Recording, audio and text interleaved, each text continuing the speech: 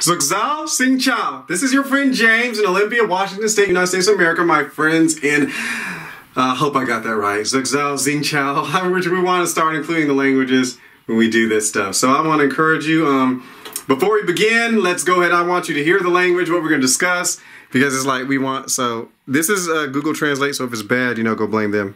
Giật, xin chào, đừng sợ, đánh giá quá khứ, xem xét hiện tại và nhấn vào tương lai. Tôi mến bạn. So let's begin.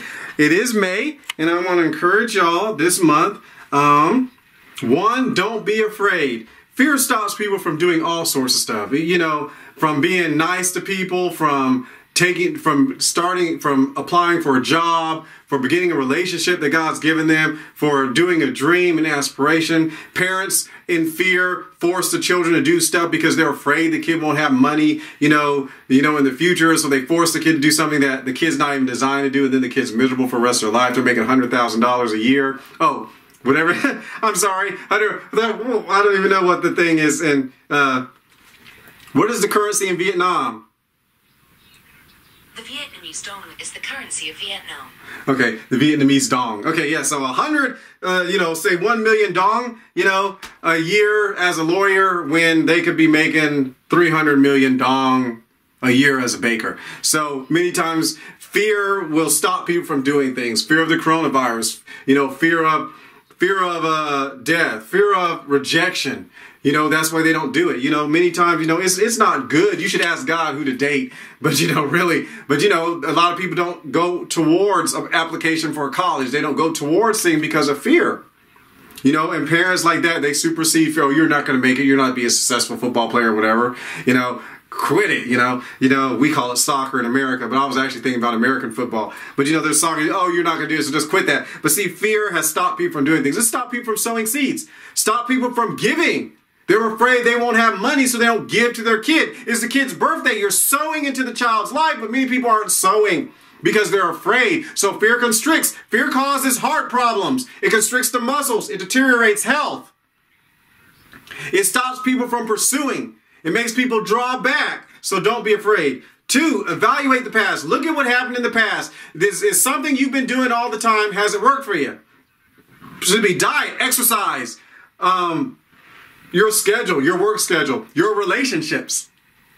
How's that working out for you? How's your relationships working out for you?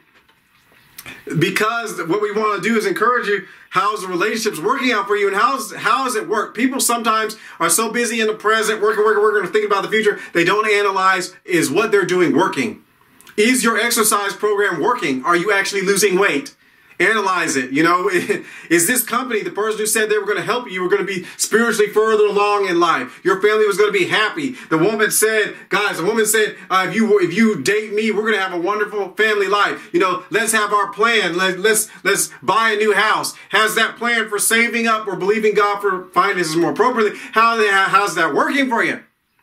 Many times people can't fix stuff because they're not analyzing, is it actually working? Is their government working? Is the government paradigm working? If they're saving money, is that working? 2, 3. 1, don't be afraid. 2, about past. 3, consider the present. My friends, I want you to consider the present. Many times they're stuck in the past. Some people are still living in 2020. Some people are just off in the future. Oh, kids, they're just thinking about the future. Well, can't wait till I get married. Well, you're like 12 years old, so why don't you pay attention to class? But my friends, consider the present. What can you be doing now? What seed are you supposed to be sowing now? Parents, many times parents are not thinking about their child now. They're thinking about the child's college, the child's future, but they're not thinking that the kid's 8 years old. Play and spend time with your family now and your kids now. Spend time with your friends now, the people you're working with now. So many times people are like, they join a company and they're like, well, this is just a stepping stone for my next job. But they forget the relationships that they could be doing now. Enjoy the time with your family now, your friends now, your college now. Who can you be helping and blessing now?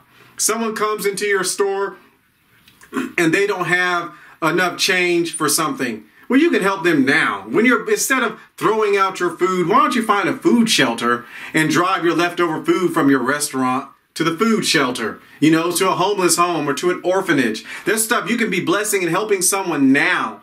That kid, that might be the first time that kid has had sweets in a long time. But see, what can you be doing now? Many times people aren't thinking about what they can be doing now. What can they be building now? Because what you're building now establishes the future. So focus on now. Faith is now. What can you be doing now? What are you supposed to be doing now?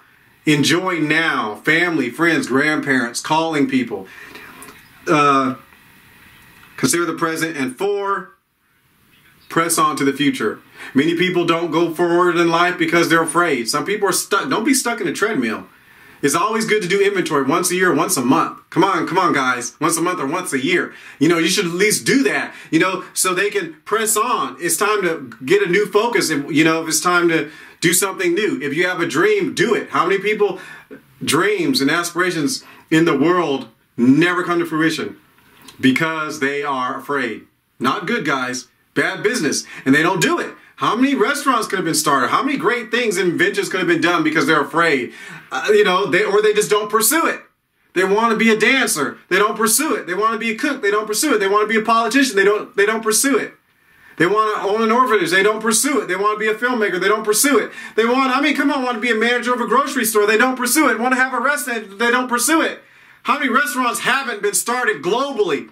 How many dreams have not been achieved because people did not pursue, they did not press on? There's an American businessman that was broke 3 times, like 2 or 3 times this dude was broke. What if he gave up? He wouldn't have been a billionaire or whatever, telling us how to, you know, whatever, how to never give up. Remember Winston Churchill during World War II when socialism and communism, you know, were working together. Germany socialism, fascism in Italy, and communism in Russia. They were trying to take over the world. Well, the Winston Churchill said, you know, never, ever, ever give up. He was the one who said that. He had to live through that time, and he was the Prime Minister of England during that time. So never, ever, ever give up, my friends. If you don't go forward, if you don't pursue it, we'll never enjoy it.